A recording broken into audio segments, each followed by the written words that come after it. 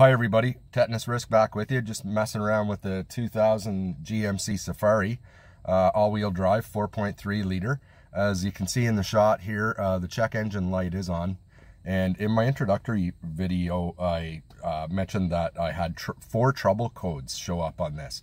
So when I first bought it, I plugged in the scan tool, and it spit out a P0107, P0300, a P0302, and a P1351. Now the P0107 points right at your map sensor. So I threw one of those on the shopping list. The 1351 points right to the ignition control module. So I threw one of those as well as a coil on the shopping list. And they came in, and I installed the map sensor, and I installed the ignition control module and coil, and cleared the codes and started it up and ran it for a while, and the check engine light came back. Now it's showing P0300 still remaining.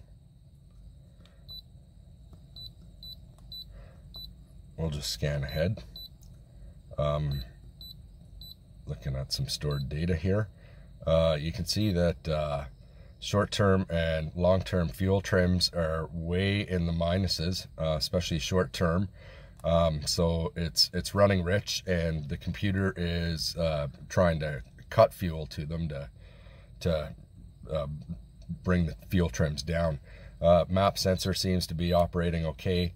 Mass airflow, it seems low, but one catastrophe at a time. We'll go on to the next code, P0302, stored, and same 302 pending. So now one thing I did do is I bought a new cap and a new rotor. I checked continuity and resistance in all the plug wires. Everything was fine. I did the nighttime check of coming out, starting it up, looking for any kind of arcing. I saw none. Then I also took a spray bottle and misted the wire, seeing if I could create any kind of short in them, and I saw nothing. So the next thing I'm going to do before I throw any more parts at this thing is I'm going to do a compression check. And I think I would suggest this to anybody that's getting a 302 combined with any cylinder misfire or multiple cylinder misfire. Start with a compression check before you spend a pile of money just throwing basically ignition parts at it, trying to do a tune-up and make your fault codes disappear. So that's what I'm going to do. I'm going to take the wheels off of this, and I'm going to do a quick compression test, and I'm going to compare what I found in all the cylinders. So I'll go ahead and do that, and I'll be back.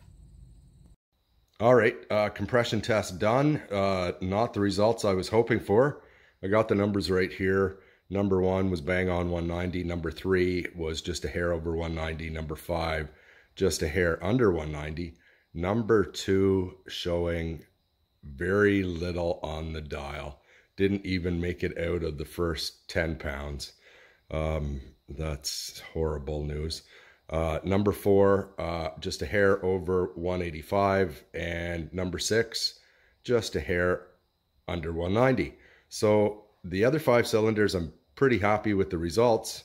That number 2 will require further investigation, and so I think I'm going to do hook up an air line, pump just a wee bit of air into number 2, and try and figure out where it's going. Now I'll place number 2 at top dead center on the compression stroke and add some air, and I'll come back. So I removed the hose from the compression tester and removed the Schrader valve from the hose and threaded it into the number 2 cylinder right there.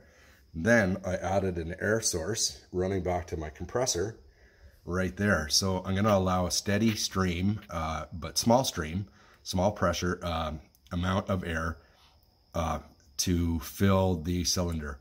And since I got 0 compression, it's going to be escaping somewhere. So the air is going to help me determine where it's escaping from and what the problem is. So if it's a, say, stuck, burnt, or damaged exhaust valve, I should hear the hiss of air at my tailpipe. If it's the intake valve that's the trouble, the air will escape past the intake valve, and I should be able to remove a vacuum line from the intake and hear or feel the hiss of air escaping out the end of the hose. If the problem is bad rings, the air will escape past the bad rings and into the crankcase. So from the crankcase, it should also make its way up the oil filler. And I've wrapped a glove in tape pretty tightly around the oil filler. So if rings are the problem, that glove should fill up. I also added a glove back at the tailpipe for visual aid. Now, if the problem is a bad head gasket on this side, the air should escape into the neighboring cylinder, or even into the cooling jacket, like the water jacket. So I perhaps would see bubbles in my radiator if I don't feel the air hissing out the neighboring cylinder. So I'm going to crack the valve on the compressor and allow the air to go in, and I'll come back. So I opened the valve on the compressor and I started pumping the air in. This glove on the oil filler never moved. The glove on the tailpipe never moved. There was no air escaping the neighboring cylinder, which would be the number 4 in this case. No, the culprit's right here. So the air is escaping past the intake valve and coming back up the intake to the throttle body and out the air intake. I'll move the camera even closer and you can hear it.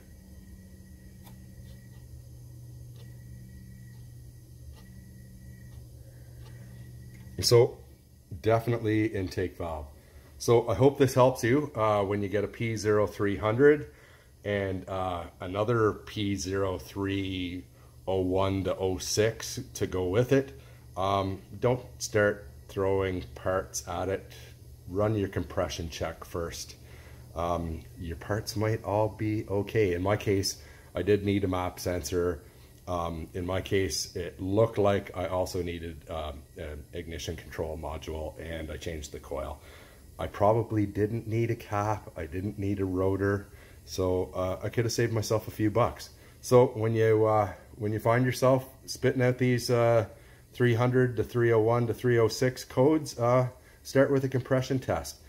Do your air leak down test. Might save you a few bucks in the long run. And always, if you like the content, please subscribe, like, comment down below. It's all good, and I'll see you again next time when I'm ripping the valve cover off of this rotten, no good